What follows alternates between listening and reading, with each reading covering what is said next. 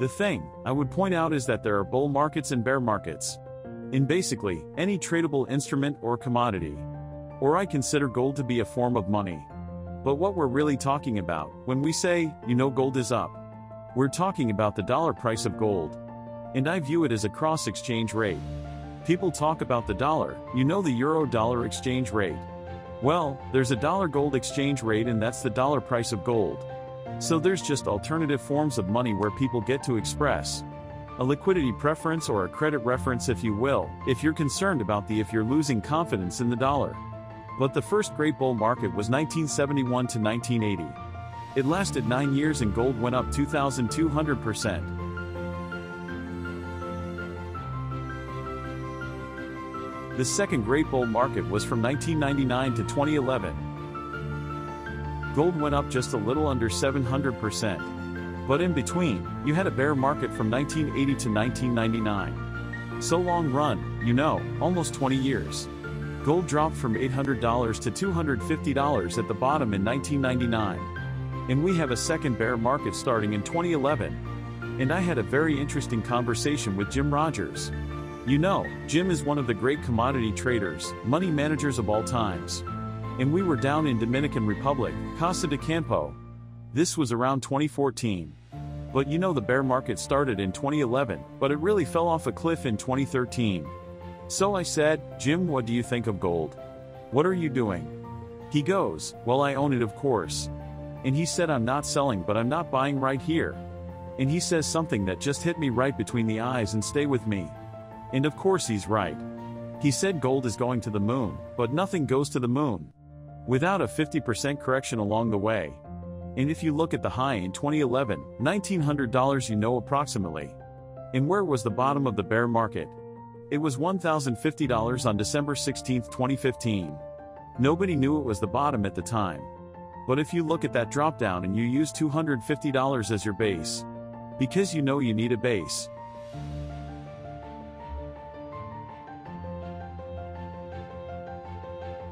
So you had basically the run from $250 to $1,900 was $1,750 go down 50%.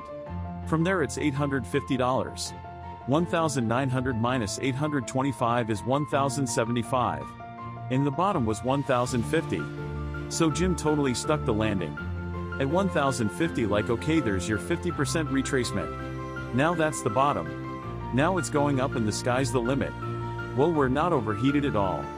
I've got gold that I would put at $15,000 an ounce before 2025. But as I point out, if you are going to $15,000 an ounce, you got to get to 3,000, 5,000 and 7,000 first. So there's plenty of room to run, plenty of room for profit. But when I say things like that, and I want to be clear, there is a lot of analysis behind it.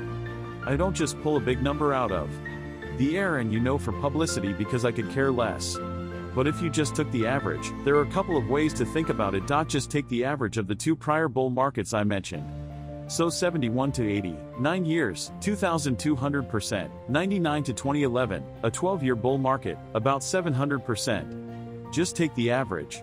You don't have to go to the higher of the two or extrapolate. Just take the average of those two bull markets.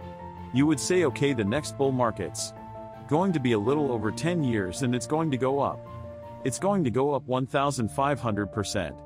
So using that as your base, just take the average of the two. You say 10 years in 2015, that puts you out to 2025 and 1,400% puts you at $15,000 an ounce off a 1,050 base. So that's just history. But there are other ways to think about it now. I don't know if there'll be a gold standard or not, but I do know that gold will move. The price of gold will move in the direction of where we need to be if you are going to have a gold standard. And I talked to Paul Volcker about this and he agreed, if you just took the money supply, so just take M1, which is pretty widely accepted definition of money supply, take it for the US, the ECB, UK, Bank of Japan, and the People's Bank of China.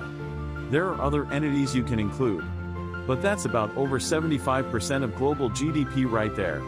Divide that number by the official gold, which is about 34,000 metric tons, a little bit less. You come to $15,000 an ounce. So if you're going to either have a gold standard, or even use gold as a reference point for money, If you need to restore confidence in the dollar, the implied non-deflationary price is $15,000 an ounce. So what I find interesting is that if you use just the history of the last 2 bull markets and average them, or if you use a rigorous calculation, what's the implied non-deflationary price? Interestingly, they come out in the same place. I don't think they have to, they're 2 different methods. But they both point to $15,000 an ounce sometime over the next 3 or 4 years.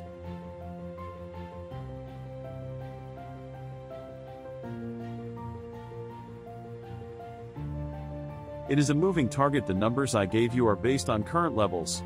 Whether you keep printing money, you need a higher price. Do if you want to reference gold and not cause deflection, which they don't. You are going to need a progressively higher price of gold. One thing people forget. They look at the dollar price in absolute dollars. So it went up $100 an ounce. Or I expect before long it's all go up $1,000 an ounce a week. But each dollar increase is a smaller percentage increase. So people look at the dollar, it's real money. It's nice to make the money, but if you go from $14,000 an ounce to $15,000 an ounce, that's only a 7% increase. You can do that in a week. So my point is, it's still $1,000 an ounce, good for the holders. But the percentage increase gets smaller and smaller as the absolute dollar amount gets larger and larger, so $15,000 sounds like a big number from today's perspective. But as you go to 10, 11, 12, it gets to be a progressively smaller percentage increase. And therefore more likely you need to see a logarithmically to see a less hyperbolic curve.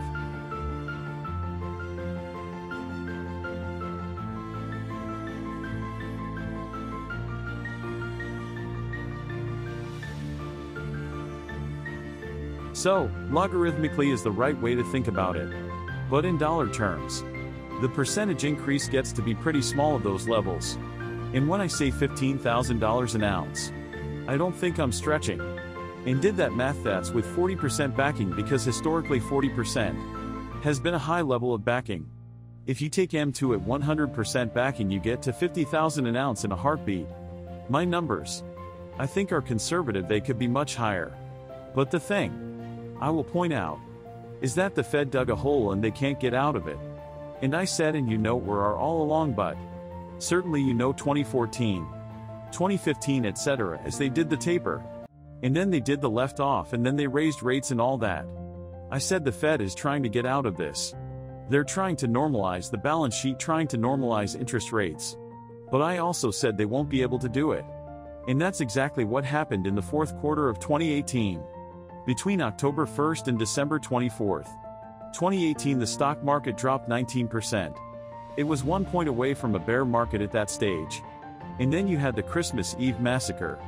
And that's when Jay Powell threw in the towel. He got religion. He said, okay, first he said we're not going to raise rates anymore. Then he said we're on pause. Then he said we're actually going to cut rates. And then 9 months later he said we're going to end quantitative tightening, which is reducing the balance, the money supply. And then September 2019 they started QE4, which is that was before before the recession, before the depressions, before the pandemic. They were already in QE4 and cutting rates again. So they can't get out of it. Now it's worse, so they prove that. The failures manifest, they prove that they can't get out of it. What's the secret behind? I think it's garbage, by the way. But so what's the secret? The secret behind it is, if you can issue debt and collect taxes and the money that you print, you can force people to accept the money because they need the money to pay their taxes. And if they don't pay the taxes, they end up in jail. Now you can get extensions or you now do whatever. But at the end of the day, if you manifestly refuse to pay your taxes, they will come and put you in jail. And the point is, it relies on state power. It's really a neo-fascist concept. It relies on coercion. The point of a gun. Jails and state power to enforce the confidence in money. Now that's, and they say that, I have read Stephanie Kelton. She's the bright light. This goes back a long way. But I have met her, read her books, I should say, and her articles. But they are very explicit about that now. I think that's completely wrong because there are so many workarounds and so many ways to get out from under that kind of state power. But they do rely on state power at the end of the day. So that's why it has this neo-fascist element.